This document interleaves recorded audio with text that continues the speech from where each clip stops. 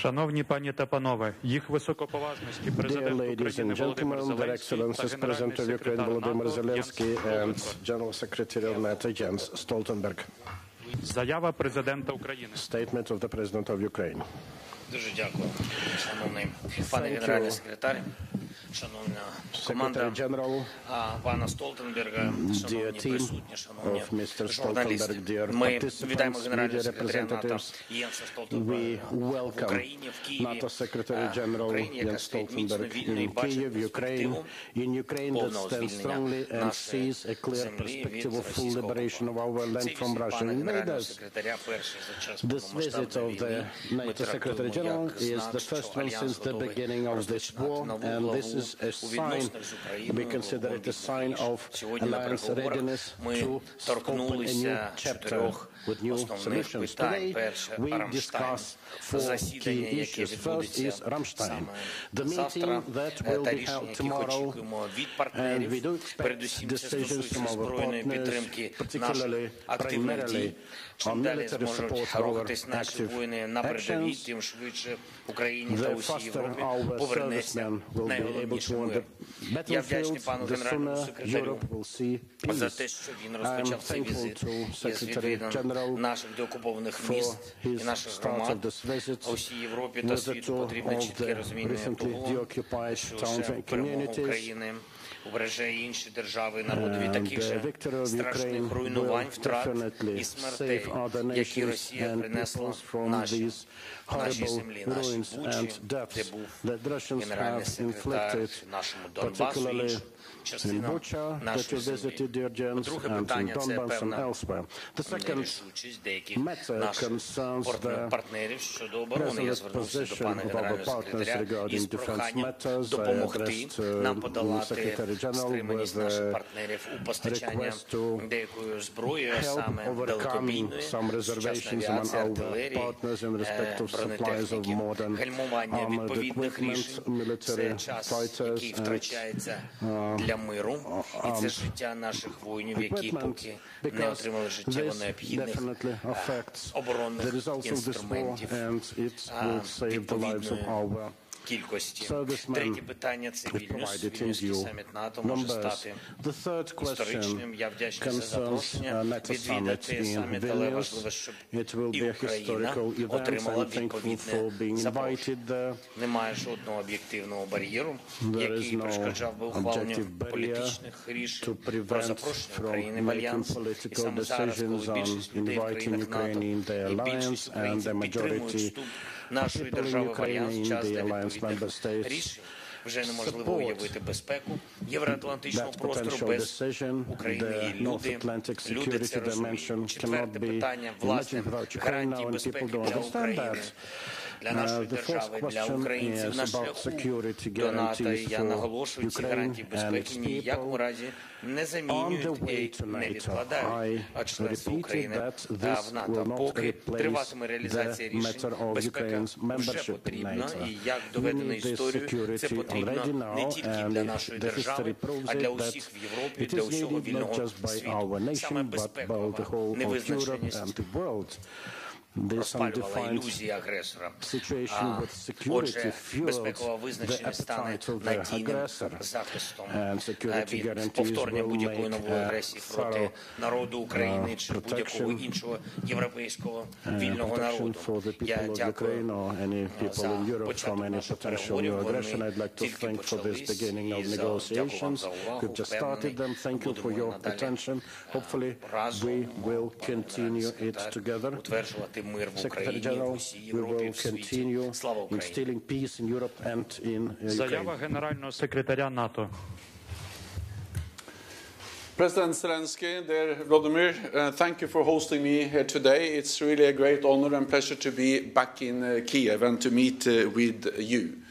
Your personal leadership, the courage of your armed forces, and the resilience of the Ukrainian people have inspired us all. More than a year on from the invasion, Russia's war of aggression continues to cause untold human suffering. With brutal attacks on homes and hospitals, playgrounds and power stations.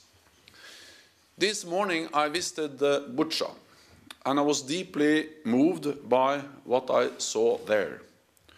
Russian atrocities continues against the Ukrainian people today, and those responsible must be held to account. I also laid a wreath at the wall of remembrance of the fallen for Ukraine. I pay tribute to all those who have lost their lives or suffered wounds, seen or unseen, in defense of their homeland. They will not be forgotten. Mr. President, I'm here today with a simple message. NATO stands with Ukraine. We stood by you after Russia's illegal annexation of Crimea in 2014. We stand by you today in your heroic fight against the Russian invaders and in defense of your country. And we will stand by you tomorrow as you rebuild and work toward a brighter future for the Ukrainian people. Over the years, NATO allies have provided training for tens of thousands of Ukrainian soldiers. And since last February, NATO allies have delivered more than 150 billion euros of support, including 65 billion euros of military aid. This has enabled your troops to force Russia out of Kyiv, Kherson and Kharkiv. Allies are now delivering more jets, tanks and armored vehicles. And NATO's Ukraine Fund is providing urgent support, including medical supplies, mobile satellite systems and pontoon bridges. All of this is making a real difference on the battlefield every day. We do not know when this war will end, but we know that Russian aggression is a toxic pattern that must be stopped. We agreed on the importance of a just and sustainable peace, and I strongly welcome President Zelenskyy's peace plan.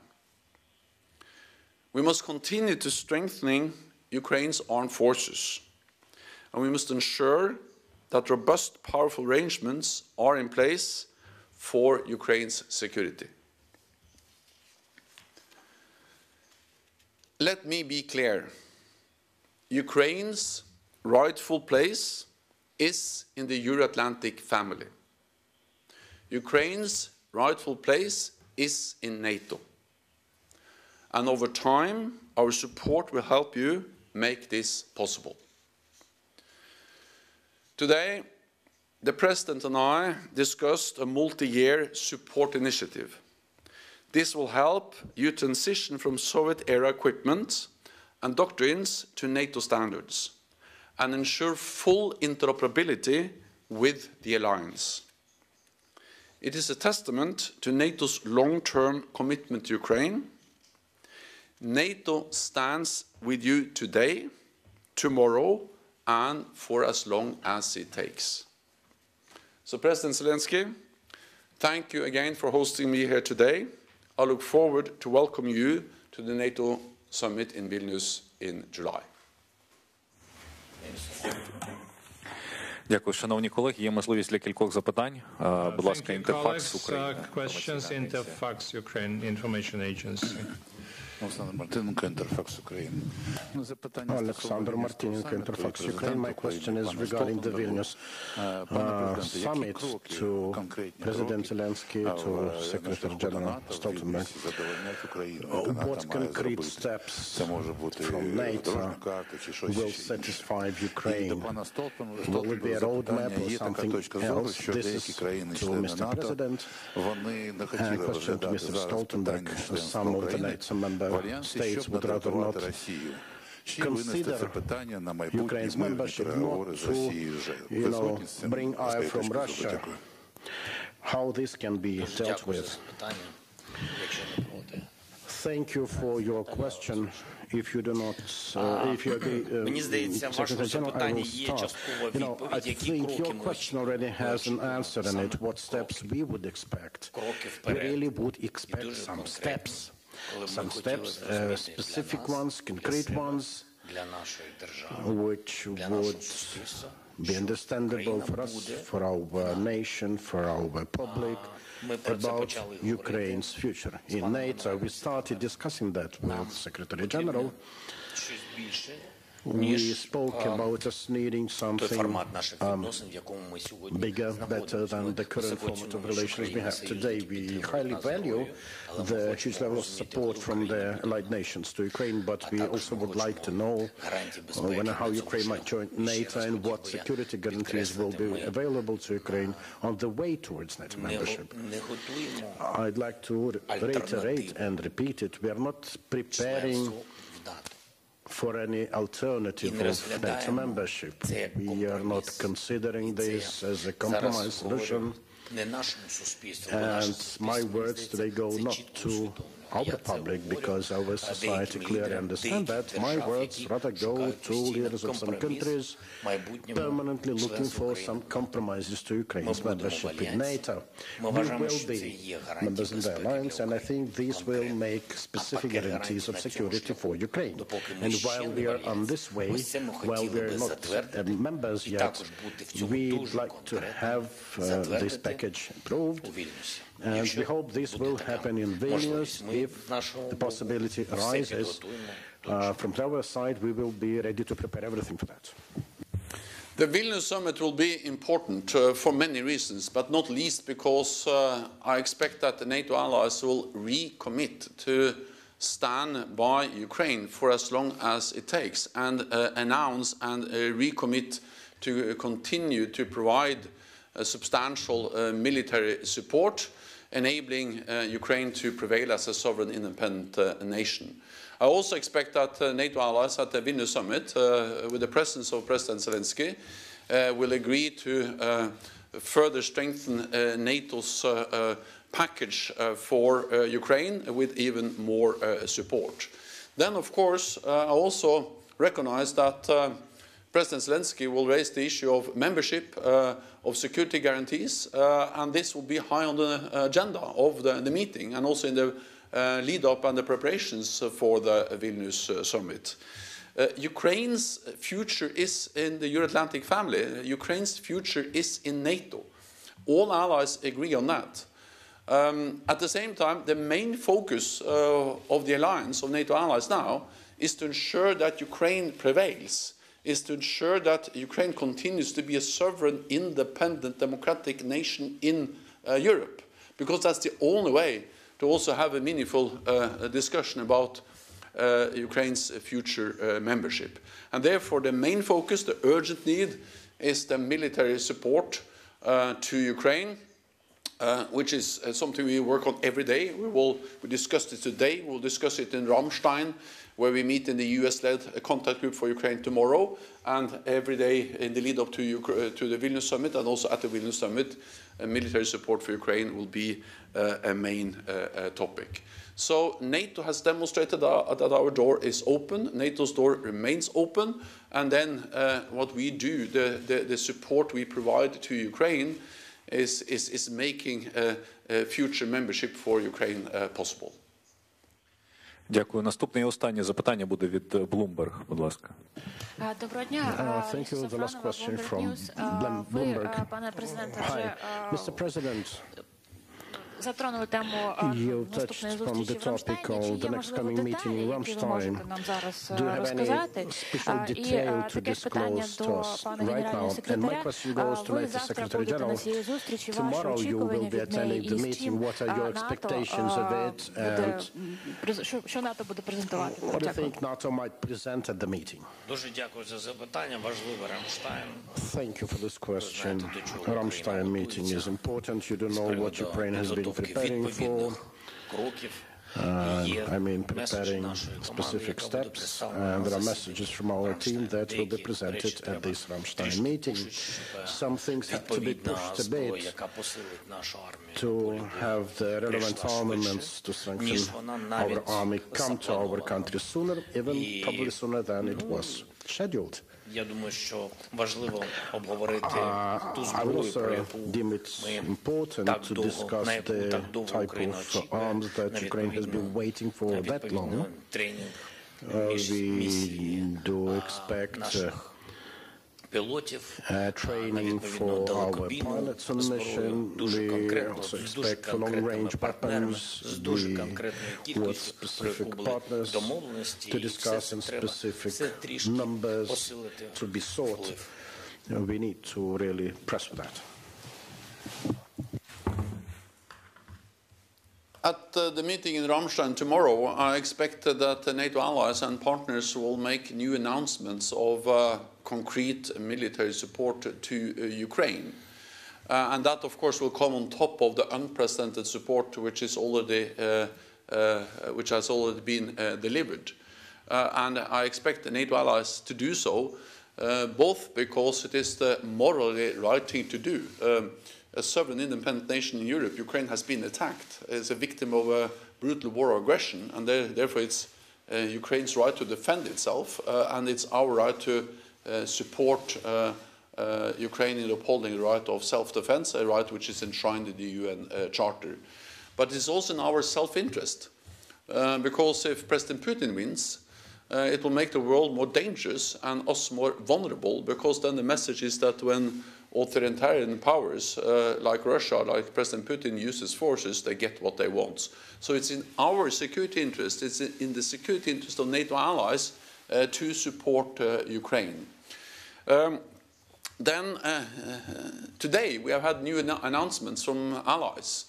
Netherlands and Denmark are announcing 40 new Leopard battle tanks. And then the United States has announced a new package of $325 million extra US dollars, including more HIMARS and ammunition and missiles for HIMARS.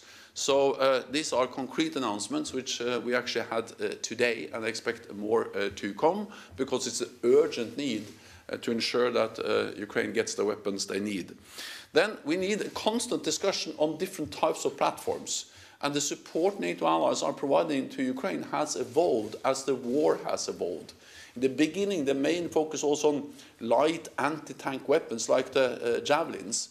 Then there was a big focus on artillery. Then it was on air defense systems, including advanced air defense systems like the NASAMS and the Patriot batteries. And now on the battle tanks, and now allies are also providing battle tanks, and actually allies are also providing fighter jets. We'll continue to discuss and assess what type of platforms. But let me add one more thing, and that is that in addition to discussing platforms, whether we need a new weapon type or not, it is extremely important to ensure that all the systems, all the weapons which are already in Ukraine work as they should. Meaning that they need ammunition, enormous amounts of ammunition. They need spare parts, maintenance, repair capabilities, maintenance. So yes, we should discuss whether there is a need for new platforms, but to just ensure that all the platforms which are there are working as they should is an enormous task, and that will also be addressed when we meet in Ramstein tomorrow. Дякую за ваші відповіді, шановні колеги. Дякую за запитання. Thank you for your answers. The press conference has been concluded.